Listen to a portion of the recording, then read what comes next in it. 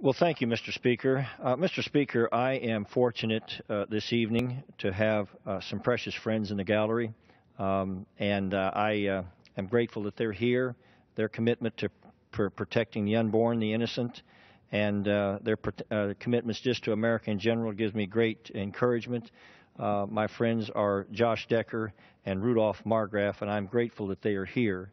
And, Mr. Speaker, sometimes in the area in which we live, we can become very dispirited.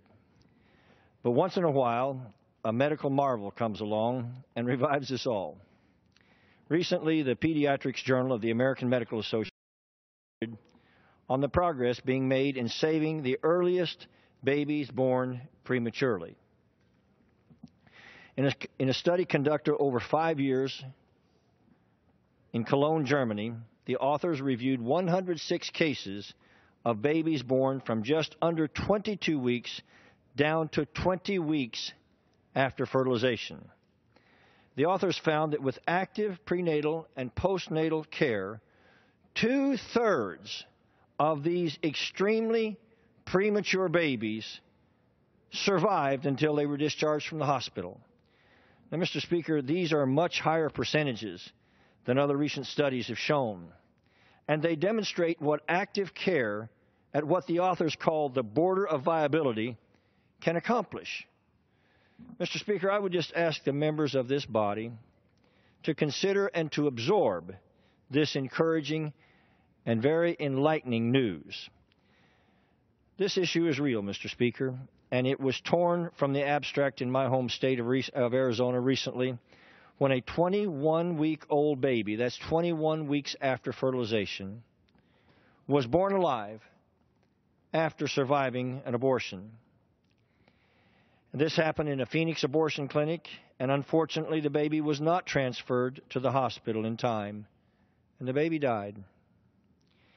Mr. Speaker, if the American people knew how often tragedies like this occur, they would be so desperately outraged.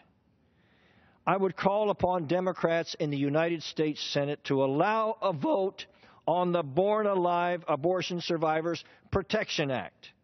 That bill passed this body overwhelmingly months ago, and it protected these, the tiniest of our little brothers and sisters. Mr. Speaker, protecting born alive children is supported by 80 to 90% of the American people.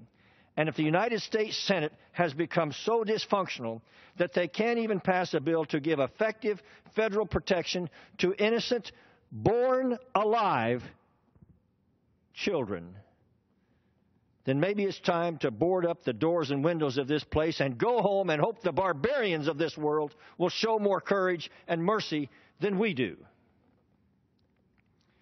No wonder the American people are so fed up with the dysfunctional gridlock in the United States Senate.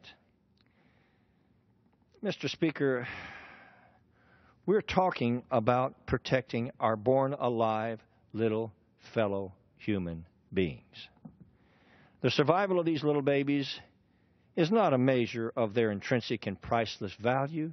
It's a measure of our skill and will to help them live. And I just hope that we can remind ourselves of our profound responsibility before God and to our oath of office to protect these, the tiniest of our little brothers and sisters. Mr. Speaker, I truly hope the United States Senate will pass the Born Alive Abortion Survivors Protection Act. It deserves a vote.